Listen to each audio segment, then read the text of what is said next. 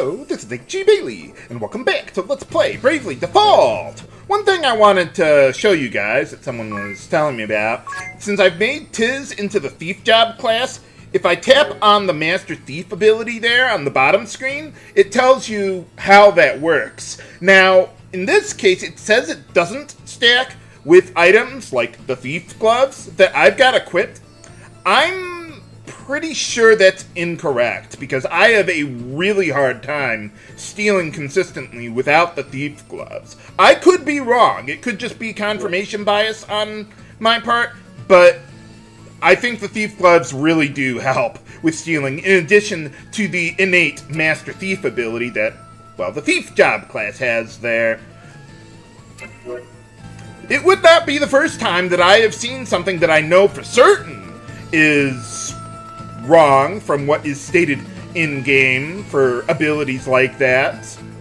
But in this case, I don't know for certain, but I've played Magic the Gathering for over 10 years. You get a little superstitious when that happens. You get a feel for things like this, how things actually work in games. But yeah, in this case, I do not know, but I'm going to continue using the Thief Gloves. What? Remunerations for the lost caravan? It was stolen, along with my supplies and my camels. I wonder where they took the camels anyway. I didn't see any camels in the thief's den. And this is not my responsibility, eh?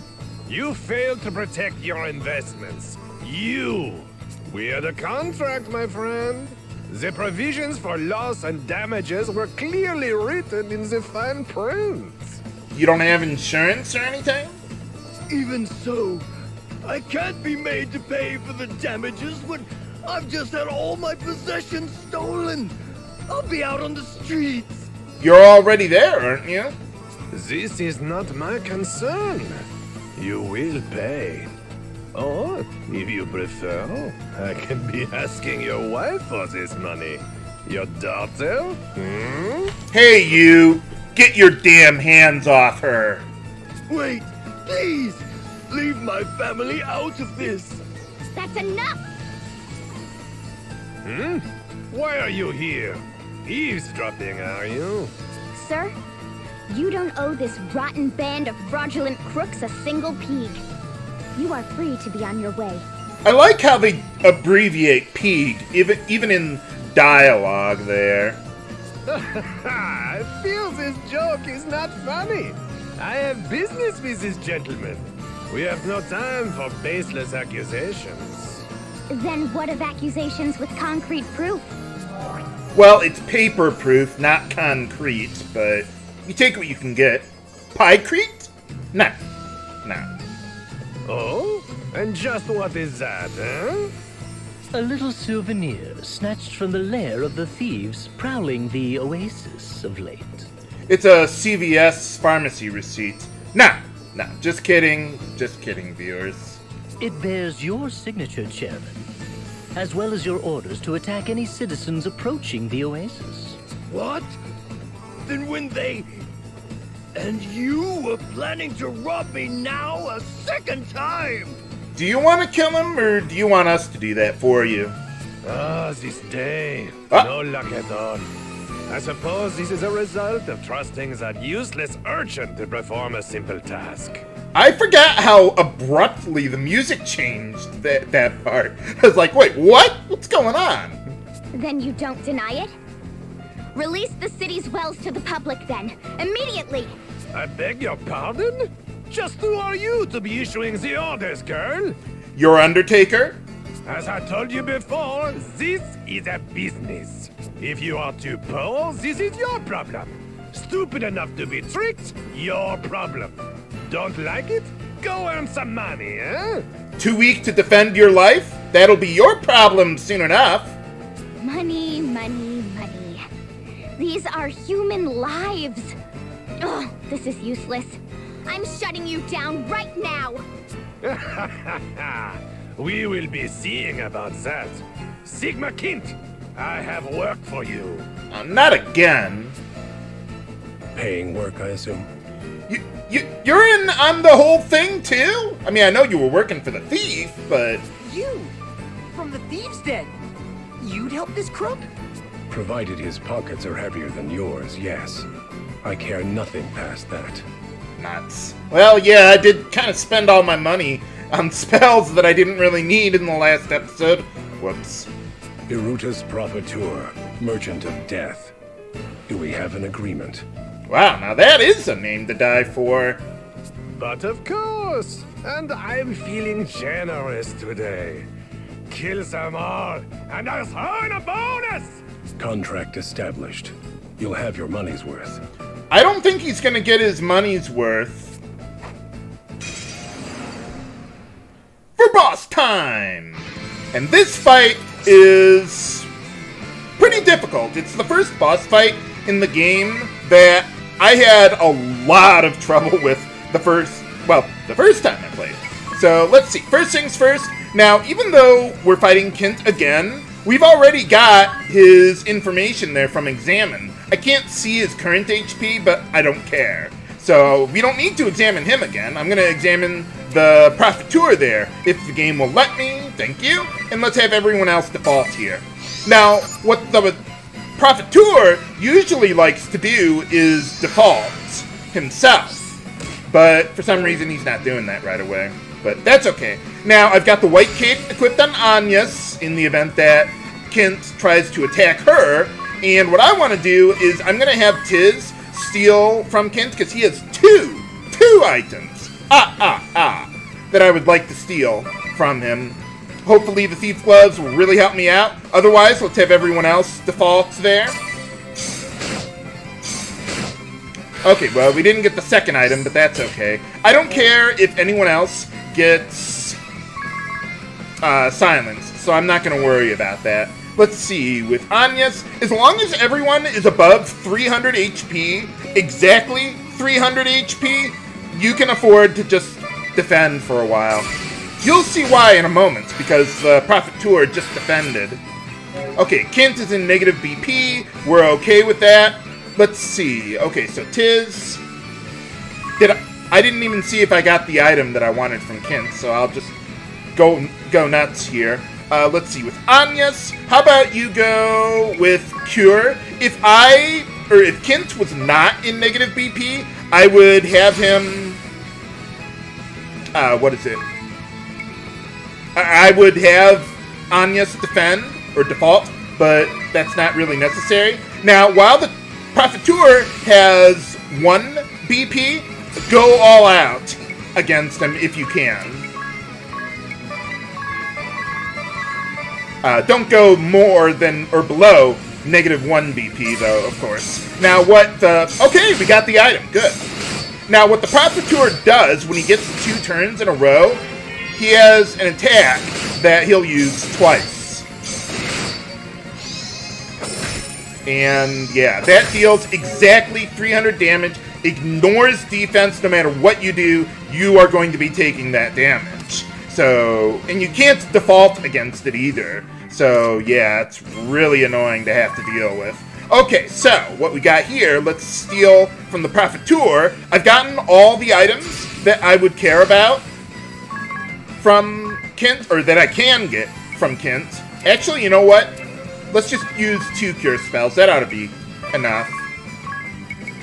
Go with that, and start building up our BP again. Now, the Profiteur only has 1 item that we can steal. So, let's see. Everyone's above 300. So, yeah, let's just have everyone else default for now. Now, if I haven't gotten all the items from Kent yet, I would wait before dropping the Profiteur below 4,050 HP, because that'll cause Kent to run away, just like in the previous boss fight there. So, let's see. Now, Kent does not have negative BP, so I'm going to have Tiz defend instead of attempting to steal. And let's see, let's go... Okay, we're going to need some triple cure action, but that'll be fine. Let's see, cure Tiz, and then cure everyone to top everyone's BP off. And let's see. Okay, the Profiteur, it has 0 BP, so I'm going to keep on defaulting until I see the Profiteur default there, just like that. So far, this battle is going very, very well. If the Profiteur decides to use Takeover multiple times on the same person, they're dead, no matter what you do at these levels. They probably intend for you to... what is it? They probably... oh, no, I need to brave there. They probably intend for you to... what is it? Not fight this battle until after finishing your business at the... I almost said Vault of Time, but no, that wouldn't be right. Temple of Wind there. But I'm going to go do this fight right... Well, I'm doing this fight right now. So we'll see what we can do. And let's see. If I were a bit lower on HP, I might be concerned about Ringabel and Edea attacking this round, but they're doing pretty good on HP there. So we'll see how things go. Maybe I can get his HP low enough? Maybe. Okay, we got the one item that I cared about. Now, if, what is it? Yeah, we got our attacks, and Kent will run away before Our attacking. agreement ends here. This is what your money buys. What? I've paid you a small fortune! That bears a surcharge of 51.2 billion pig. That's not a surcharge! It's a national budget! You're mad! Then this is farewell. Best of luck. This is fraud! I'll see you reported for this! I like how he just said that line. 51.2 billion pig. Sucker! Or whatever. Okay. But alright, yeah. So the rest of the battle here, let's see what we can do. Okay, so he is not going to be attacking anytime soon. So let's see. Let's go similar to what I did before. Usually I end up spending a lot. Oh, I got my special move ready. Awesome. What was I saying? Oh, yeah. I usually spend a lot of Phoenix Downs in this fight, because either the Profiteur hits the same person twice with Takeover there, or he does that once, and then Kent follows up with a regular attack and finishes them off anyway. But, yeah, I got really, really lucky in this fight so far there. Okay, so now he is... he defaulted, so let's see what we can do. I'm going to keep Agnès defending there, but let's have Ringabel use his special move. And, yeah, just go down to -1 BP, and we'll see how that works. Enough! By the way, whenever you use a special move, something I neglected to mention before is that if you use a special move in one round, and then you use another character's special move in another round,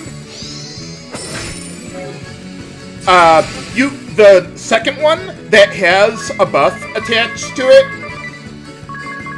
will, what is it? It'll extend the duration of the buff from the first special move. So they stack with each other. That will almost never happen because I don't use that many special moves. But if it did, that could happen. Haha! Money! All my money!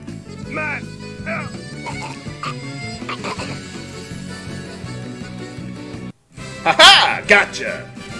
Your money's not saving you this time. But alright, got him. Yeah, that fight... I don't think I had to revive one character. That fight could not have gone better. Just holy cow. Yeah, I made that look a lot easier than it actually is, just because of sheer luck. But that is pretty much Bravely Default for you. Either the boss fights can go extremely well, and you can do no wrong, or everything will go wrong at the same time. There is no in-between sometimes. Hey, alright! Not that I care about that ability, but it's there. It cuts wind damage in half.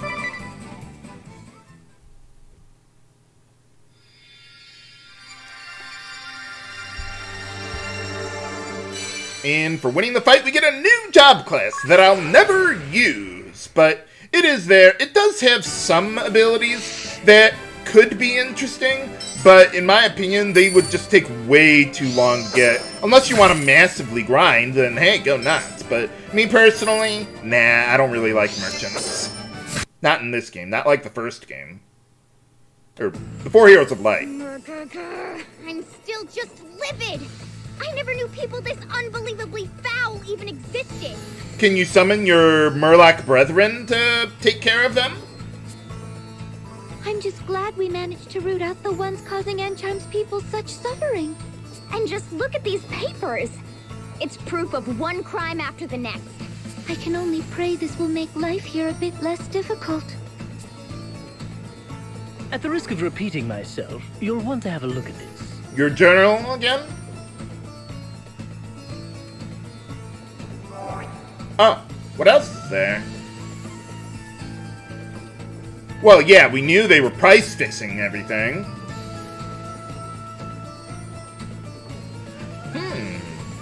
What's that all about?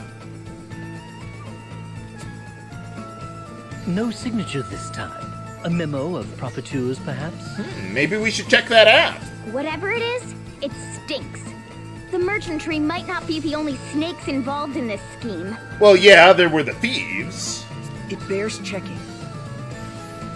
Let's have a look for ourselves at the mill tonight. Sounds like a plan. Do we got party chat? No! Where'd all the party chat go? Nuts. But yeah, now even though the quest prompts you to wait around until nightfall and come back here, the problem is that, well, you can't do anything with that. Because if you wait until nightfall, well, I'll show you where it is. Where you gotta go. What they're talking about. Let's see, it's over on the left here. Yeah, there's a guard here now, but he'll still be there at nighttime right now until you finish up your business at the Temple of Wind. So, yeah, you can't really do anything to advance the side quest until you're practically done with the chapter there. So, yeah, you can't advance the side quest. So, let's not worry about that for right now. Wow, everyone got silenced except Agnès, which would make sense, but yeah. Okay, so, let's see. As far as abilities go, I think I'm probably just going to leave most stuff the same. Let's see. Okay, so I'm going to keep you there. And I want to make Agnès back into a black mage. Someone was saying, H.C. Bailey, when you make Agnès into a black mage, another thing that I could do is we got this rod lore ability, and I mean, white mages are really good with stabs or rods. Well, stabs too, but they're pretty good with rods still, but not S-rank proficiency with them. So I could use that ability to boost the magic attack of my rods when I made her into a white mage. So that is something to think about. It's not that significant right now, but maybe later in the game I could think about it. We could see about that. Actually, though, no. With Tiz, I want to give him Miscellany so that way he can examine any new enemies that we're going to be running into. But otherwise, let's see. Support skills, yeah, everyone stays on two-handed. Let's see. You might as well keep Miscellany, even though you're going to be pretty slow with that anyway. And Edea, I will leave alone there. Okay, so that's all the abilities that I want to bring with me. Let's go back to the Thief's Knife there for stealing, though I'll want to alternate with the Ise-no-kami so I can still deal good damage when I'm doing all that. Let's see, with the with everything else, let's see, that is good. I'll keep you on the Thief's Gloves. Let's see, Agnès now. Let's take the Gauntlets and give them to her. She could use the help. And I'm not worried about the silent status in the next area. No one can inflict that on us.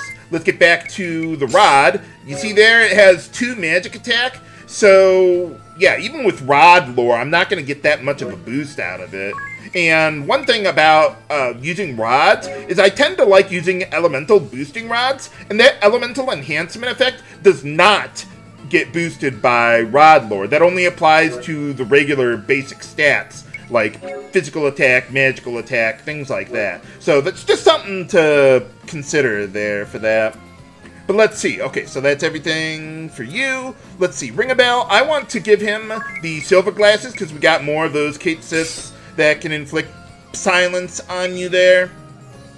And we'll be good there. And you are, well, almost good there. Let's equip you with star pendants or whatever.